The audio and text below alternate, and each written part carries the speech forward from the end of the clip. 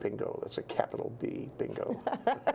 We're back to 2 o'clock rock, and we're talking about community matters, and we're talking about what do the Tonys mean for Hawaii. But that's just a kind of a place to go segue, right? Right. Eden Lee Murray, professor of theater from HPU, thank you so much for joining us. You are the personification of theater in Hawaii to me. You are. Thank you, Jay. Thank you. Certainly for something that I love and is very near to my heart at any level, whether I'm teaching it, directing it, performing in it, watching it. Yeah. What is it about theater that makes you so excited? I think it's the community. It's the idea of being part of something that is way bigger than any one person can do. Even if it's a one-person show, you've got your sound person, you've got your light person, you've got your director, you've got your audience. Everybody who comes into the theater, from whatever capacity, comes in with an agreement that they're going to do something together. You know, one of the things I tell my kids, and I know this because I do it, when an audience member walks in through the door of a theater, I don't care how old they are chronologically, they're 5 years old, and they come in trusting you, saying, tell me a story, and believing that everybody that they're going to watch from there on has put it all on the line to deliver a story and take them from A to Z, whatever happens in between. To me, that's moving. It is moving. I remember I went to see, it was Nice Work If You Can Get It. This was a couple of years ago, and it was the last performance. I didn't know that. Nobody in the room knew that. And they announced that at the beginning, and they told us, or rather at the end of the play, they told us that it was the last. And it struck me, it struck everyone, what a completely, integrated experience was. Everybody was together. You felt the person next to you. You felt him breathing. Mm-hmm. You know, it was the community of that theater was just fantastic. It happens in Broadway. It happens. Sure. Sometimes these plays don't work out, and I just wanted to tell you that Garrison Keillor, what was his show again? Prairie Home Companion. Prairie Home Companion. It was a movie by that name, and I think it was an interesting view of art in general, because in art, and I'm excluding present company, there are a lot of crazy people. There are a lot of innovative people, art people, passionate. They're different than the rest of us. You don't have to exclude present company. Okay, I won't exclude No. I think in order to be exciting at what you aspire to do, you have to think outside the box, and that's something, again, I tell my students, the sweet meat is out there on the thinnest limb, and you have to dare to put your foot out there, and you might fall. Yeah. And you have to be ready to fall or fly. Yeah. But a lot of people who do fall. I remember kids in my class. I grew up in New York. They wanted to go into the theater, and I never heard of any of them again. Yeah. Well, you look at movies. I mean, old movies. We would do a lot of Turner Classic at home at night, and you look at there'll be a big star, and then there'll be people, a long list of credits, and you've never heard of them again. Yeah. And some went on, and some were good or were big for a while, and then chose to walk away because there's a certain amount of sacrifice that's involved in going to that level of professionalism, whether it's in the movies, whether it's in the theater. That's one of the marvelous points about it. I mean, it's a selection of the fittest. It's a bone crusher too. Yeah. Not everybody succeeds, but the ones who succeed certainly have their gratification. But the other ones who don't succeed, they have gratification too, even for a moment. 15 minutes of fame. Right. Well, you think about they're the ones who don't make it are the ones who can go to the grocery store without wearing makeup. They're the ones whose marriages aren't pulled apart on the Daily News or inquiring minds want to know, and they plan a bunch of stories about. No, very happy not to be running in that crowd. I always thought that lawyers, who go to court and try to convince people of their position, they ought to study theater. My family, the men in my mother's side of the family were lawyers and were trial lawyers, and my mother, who was a very good actress, would say, a trial lawyer is one of the best actors there because you've got to perform for the jury, you've got to improvise, you've got to think on your feet, you've got to do your lines, know your homework, have a very strong point of view, and sell your story. And the guys who are good at it, and girls, they really love it. They love to be in front of a jury. Yeah.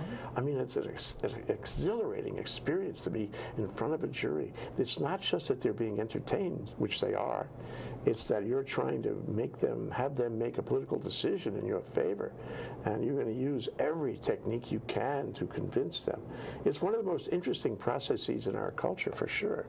You know what? If I can plant something here, there's a really interesting jury story, a new play that's about to open up at the end of this summer called The Last Days of Judas Iscariot. Are you familiar with that? Yeah. Stephen Guirgis. Yeah. It's the trial of Judas, who is, the play is set in purgatory. Yeah. The two lawyers, the defense attorney is somebody who lives in purgatory, who is an Irish, she's a split between an Irish father and a gypsy mother, and the prosecutor is El Fayumi, who's this really slick Arab gentleman, and they put on this trial with Judas, who's practically catatonic, his life in the balance, and it's all about choice, free will, forgiveness, transcendence. It's hilariously funny. It is edgy as can be, F-bombs flying all over the place, but ultimately it goes from being hilariously funny to being deeply moving. And that's going to be at Lab Theater, the Lab Theater Kennedy, August 18th through September 3rd. I highly recommend. Yours truly does a turn as Mother Teresa. Well, but when you make the point that it touches every part of our lives, and what we get from the media, what we get from even from our education is not complete, because the human condition is it needs to be studied all the time, from inside, from outside. Ideas have to be thrown at us. We have to integrate this, and our lives are not complete unless we have, that special crucible of the theater where anything goes. Yeah. Anything goes. And the beauty for the audience is you're sitting in the dark, and you're watching the trial. I mean, you are in a sense the jury, and you're watching the trial play out on stage, and then you get to, if the playwright is successful, you walk out with what they want you to think. In the Greek days, it was the catharsis that purged the ill of whatever society was dealing. I'd love to know what kind of catharsis we need right now, given what's operating. What's going on? Yeah. Well, I think art will follow that. I think there'll be a lot of art around what's happening in Washington. We're only beginning, and it's too serious not to be art. It must be. We need art on this. We need interpretation of it, right. To connect it up in our human condition. So, why did you get into this? You mentioned your mother was an actress. What does that mean to your decision? There wasn't really a decision made. I grew up, when I was really, really little, my mom did, she'd had her time in New York. She was at the American Academy of Dramatic Art, and then was with a wonderful national radio company, and was working with a cadre of actors who were going to go with television when it broke nationally, right, commercially. Then came World War II, and that put the kibosh on that. So she was one of the women who went down to Washington and was in a force, and went back from Washington, New York, worked with the Rockefellers, at which point, long about 46, her father said, I think it's time you came home and got married, and that's to Kansas City, and that's what young women did when their fathers said, come home. They went. So she came home. She was married to my dad, who she'd grown up with, within about 6 months, and never did professional theater again, but she never was very far from it. So I remember being tucked under her arm when she was part of a community theater, and we'll talk about community theater in a minute if you like, community children's theater, and they trooped from school to school, and I would sit backstage and watch as these women that I'd watched get dressed upstairs, one of them 3 months pregnant, she had the little baby bump, all that business, but now she was somebody else, and they went down on stage, and the curtain opened, and the light hit them, and they became someone else. That's my mom.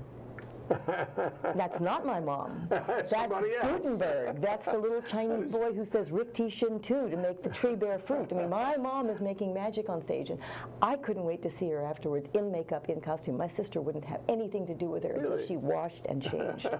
So funny. So, but I remember after I learned how to read, one of the first things I remember doing is holding a script for Midsummer Night's Dream when my mom was taking over the role of Nick Bottom, and she had to have somebody prompt her with lines. So, I mean, I just never thought I would do anything else. How do you do that? Learn lines? Aside from the lawyer experience, which I can understand, I do not understand how people can put the garb of another character on top of themselves. Does that character live in them anyway? You know, it's different for every person who's in theater, I think. I love the feeling of sort of creating a conduit for another being to come in and try and understand how they think. You get possessed somehow. I think that's a good way to put it, because you want to leave yourself off stage. You want to let that other character, you want to create a home for them. You want to have your body assume their body. You want to their voice, their reactions, which is really interesting. How do you step away and let somebody else react to what's being said to them? Yeah, yeah. It's magic, I think. It is magic, you know? and what's I mean, really, we must spend a moment just on differentiating how it is to act in the movies and how it is to act in the theater. And I remember seeing, I was so surprised at this, an audition of a number of women who were auditioning for a part. Screen testing? Screen testing for a film or for film? Okay. For film, and it struck me how quiet their voices were, because they were talking conversational in an intimate fashion, and it's very hard to make a play that carries with soft voices and intimate engagements. And the play, you're really talking to the audience, and whether you have a microphone or not, you got to belt it out. They got to hear what you're saying, hear what you're thinking. It's a different projection entirely, don't you think? Right. I think it's creating a character, analyzing a text, living someone else's life. It's the same whether you're film or live. I think it's a degree of projection. You just said it. In the theater, you have the thought, but it's not enough. It's not enough to have the thought. You have to get it across to the back of the house. A friend of mine who was in my MFA program, a guy who was doing the speech, the Shakespeare speech, it winds up with "Heavy is the head that wears the crown." And he was sitting on stage in the class and doing the speech, and the teacher was somewhere out in the house. He goes, "I can't hear you, Buckner, start again." So he began the speech, and he's talking about a nightmare that's very intimate, and the teacher stopped him. "I can't hear you, Buckner, start again." And he did it 3 or 4 times, and finally my friend just said, "Gavin, if I'm loud, I don't feel it." And he goes, "I don't give a whether you feel it or not. I can't bloody hear you." There it is. Yeah, right? So, and the thing is with movies, and there's some actors who can go back and forth, because it's the same process. You have to create the person who has the thought. In movies, if you've got the microphone just off, what do you call it, shot, yeah. You don't have to speak very loudly, as well. You shouldn't, because then it sounds really forced and fake. Right. You have the camera is like right here or under your nose, so all you have to do is think something, and it's there. If you do too much, then it's like it's overacting. It's overacting, and it's really. But on the stage, overacting may be necessary. Well, it has to come from a place of truth. Yeah. If it comes from truth, and you're just trying to get it out there, it'll work. And being private and small doesn't work on stage. Well, I told you that when I saw the Tonys last Sunday, to the extent that I, could appreciate them and was willing to spend the time watching all of that, I felt that there was a blending. It showed you the line. It showed you maybe the connection between movies and Hollywood and Broadway. Mm-hmm. I prefer Broadway, if you want to know. Mm-hmm. But I was struck with how the two are sort of inextricably intertwined now. They're not as separate as they used to be. Mm-hmm. I don't know if you agree with that, but that was one of the takeaways that I had in general. And I think that Hollywood is slicker than Broadway, and I want Broadway to be more from the heart. Right. And I don't want it to be slick. Well, I thought, for example, the best television was watching Kevin Spacey do Johnny Carson, and the camera was right there, and he was doing TV level work, right? And he was brilliant. Did you watch that? I saw that. Okay. Yeah. Then for a lot of the big numbers, and given that the audience accepts the fact that they're watching a musical, they don't expect the intimacy of television, and the camera was back for the big picture for the musical numbers. Occasionally they do close up, but it was with the understanding that the actor you're watching is projecting out there, as opposed to talking to you, the camera, singing really, which would have come across as very fake and false. Yeah, right? yeah. But I dare you to make Bette Midler camera size small, although she can do films, right? I do free association with her, and I always think of the same thing. Iea. She was born and raised in Aiea. Right, you know. right. She's a local girl. Well, and she did amazing. Disney films. She did The Witches of Eastwick. Did you see that? She was hilarious.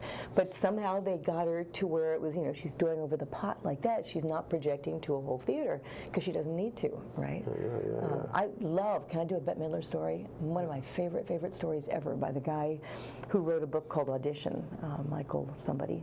And Bette Midler couldn't get her, she was not a type, a Palmolive sell the soap girl, a commercial girl. She couldn't get hired for dog catcher. And she went to this, Michael, I can think of his name in a minute, to him, who was also her teacher, in addition to this writer of an audition book, Michael Shurtleff.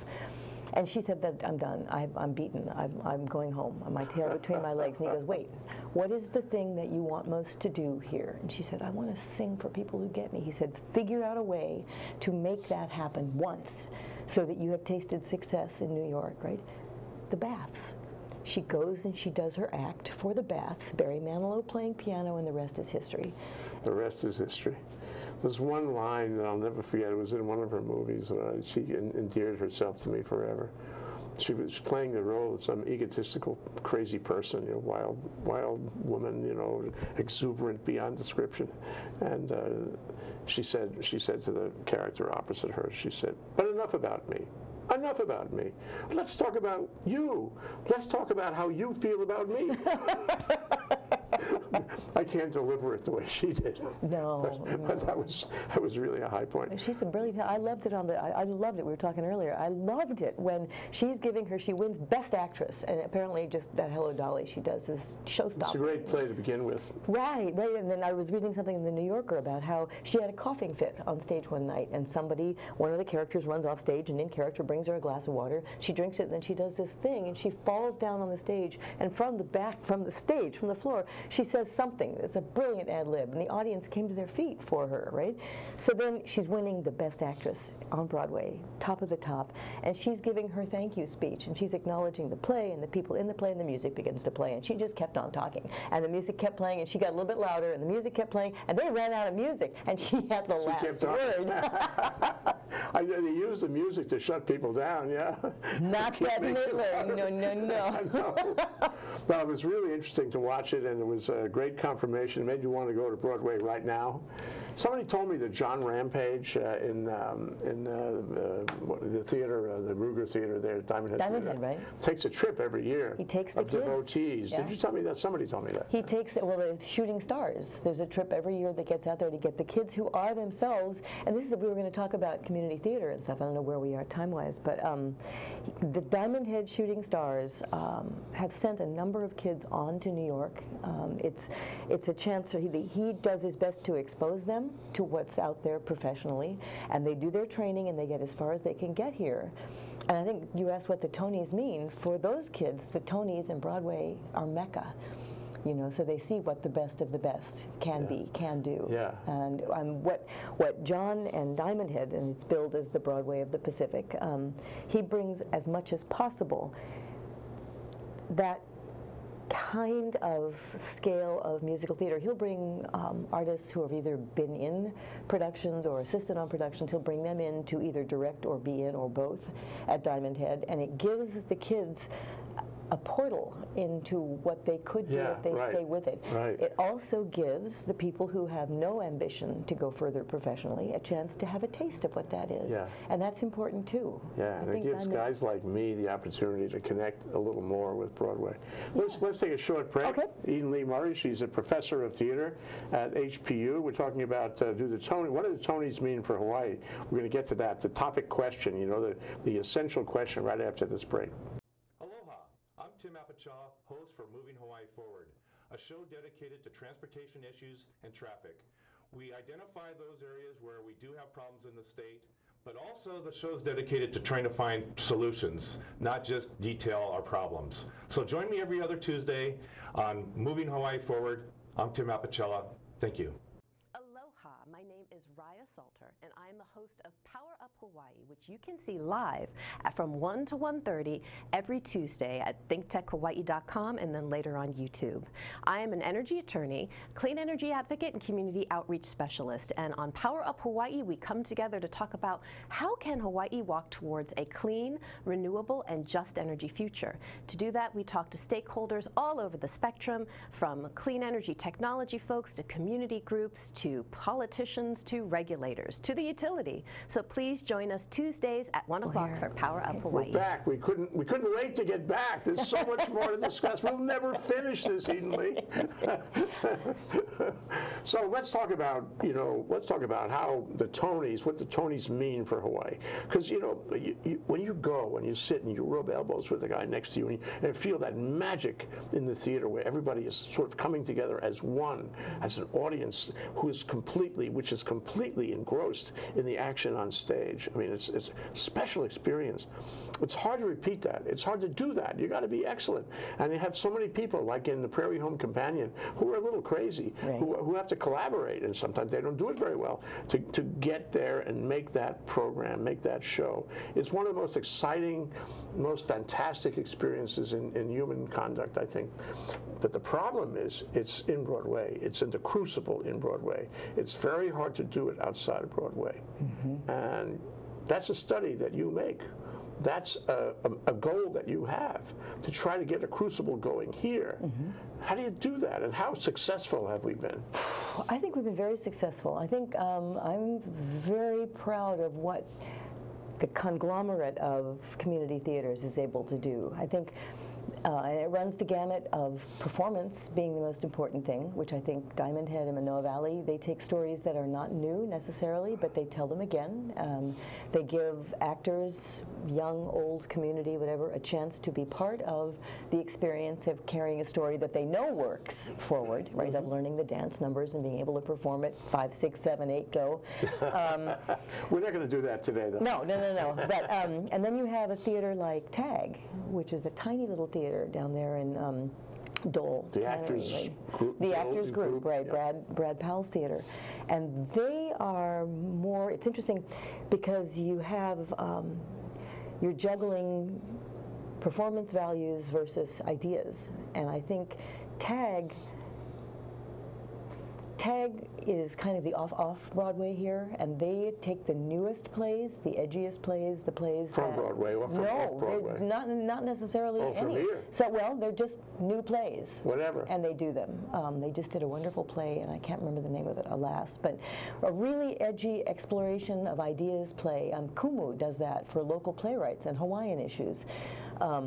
And they do it in a very theatrical fashion. They don't do it like for a Hamilton, or where you have to, as a playgoer, shell out upwards of $1,000 to see the final performance of the original cast of Hamilton. It's like, $1,000? I mean, I don't know how good a play has to be before I reach into my checkbook. It's the market. Right? I the market. guess. I was in New York working when Nicholas Nickleby first came in from the Royal Shakespeare Company, and they broke the $100 mark for a play that was 8.5 hours worth of theater. Right? I mean, $100 is chump change on the wait line, or maybe standing room now. Right? Just like, really, when I was in school, I was in school in Manhattan, and I went to the plays all the time. But $5 two first, right? Did you have standing room? I mean, or what do they call it? Standing room. Yeah. Whatever. I mean, it's only recent years that I've been able to get closer to the stage. Right. I like getting close. I like the smell of the grease paint, the roar, the smell of the roar of the crowd and the grease paint and all that stuff. The smell of the grease paint, the roar of the crowd, right? Or the spit. The smell. No, it's the other way. It's the smell of the grease. No, the smell of the crowd and the roar of the grease paint. Roar of the grease whatever. paint. It was a play. It was years ago. It was a play. Yeah. No, my goodness. So I mean, what about the audience here? I mean, one of the problems, for example, in the Hawaii opera area, mm-hmm, is that it's hard to get young people, millennials and younger, to dedicate themselves to opera, to spend the money, or to find the money, and to go and spend the time to maybe read up a little, maybe listen to a lecture on the outside of the theater beforehand, and put it in a historical context so that they can appreciate it. And I bet the same kind of thing exists, in the theater as in the opera. Well, I think the opera, and we were talking about this earlier, I think there's a generation that missed the opera, that right now, it's interesting because I think HOT is having the same problem that Hawaii Theater was having when the Hawaii Theater was closed, and a whole bandwidth of generation of either kids didn't get brought to the theater, or and they're now the ones who are taking their children to theater, and they don't go to the Hawaii Theater because they weren't taken as children. The people who were parents while the theater was closed are now writing philanthropic checks, and they don't think of the Hawaii Theater because they didn't go when they were. Yeah, right. I think HOT has got a bandwidth of, and they're doing a wonderful job. Eric Haynes and his education program, they've got that thing called Opera for Everyone. He sat in that seat. Did he? Telling us about it, and then I asked him to sing, and he just blew everybody up here with got a wonderful booming voice all through the theater. They know about it on the whole floor, on the 8th floor. No, he's a wonderful wonder. I produced him. I brought their stuff into the Hawaii Theater when I was there because I think it's so important to get opera to children, right? I mean, and my little kids from grades 1 through 8, I bring them in to watch Eric's and his touring opera things come in. It's part of theater. Absolutely. For sure. It's an essential, theater is an essential element of opera. I think so, but an opera is, I was watching, I actually had the privilege of being in this recent Tales of Hoffmann that was Henry Akina's swan song. Yeah. And it was a magnificent production. And when opera at its best, it aspires to so much. It aspires to perfection of sound, of voice, of orchestra, of light, of art, it aspires to the best. And when it all comes together, it's almost a religious experience. You know, it was just extraordinary. And when it misses, or when any one of those elements misses, it sucks. It just sucks big time. But that's not what that's Hoffmann did. the risk and the reward. Right, right. You might see one where it sucks, but on the other hand, to see one where it's good, that leaves an impression forever. So what HOT does with the final dress rehearsal is to bring, people already know this probably, but they bring teachers and students from across Oahu, and the kids, I prefer to see the operas if I'm not going to be in them. I prefer to watch it that night because the house is full of these kids who have dressed to the nines because they're seeing opera. Them reacting to it. And they react, and when something's funny, they laugh. It's a visceral response. What was really, I watched when they did Midsummer Night's Dream, not the Mendelssohn, but the Britain's opera. Yeah. That has a countertenor playing Oberon, okay? And obviously no one had told the children who were filling that house what a countertenor was, okay? So I'm back in the nosebleed seats up there, and whoever played Oberon looked like a Transformer toy. I mean, he was built like a superhero, and his costume was to die for. And he steps forward. He'd done some walking around the stage before that, just so people kind of got an eyeful. And then he came forward to sing, and here's this, he's got this little teeny-weeny soprano voice, and there was a gasp in the house. I mean, all these kids were like palpable. Yes, they were sitting up to wait to hear what Oberon's going to sing, and he opened his mouth, and out came that. It was hilarious, but they're never going to forget that. Yeah. You know? Do you act now? Yeah. Oh yeah. I was. Well, I just finished. I did 3 non-singing roles in HOT's Streetcar Named Desire, the last of which was the nurse that takes Blanche to the ground. And we had Blanche on this chair last week. She's wonderful. She was fabulous. Jill is just... Jill Gardner. Jill Gardner. Oh my God. When I met her, I mean, just a quick side trip, I was one of the principals because I had a speaking part, right? So I get to go to the luncheon that kicks everything off, and I met the director first, and I said, well, I just watched the movie last night, and that nurse took Blanche to the ground, and are we going to do that? And he goes, oh yeah. And I went, how much fun? And then I met Jill. I'm like, oh, hi Jill. And she was a good 6 to 7 or 8 inches taller than me, and outweighed me by a bit, and I said, oh, do we have a fight choreographer? And he said, oh no, we're going to do this ourselves. I'm going, really? All right. But Tony Pasculi, bless his heart, came in and just gave us some really safe moves so that she didn't get hurt and I didn't get hurt, and it was fine. And then I did Tales of Hoffmann as one of the 5 wicked pieces of smoke that swirled around the villain, and that was really fun.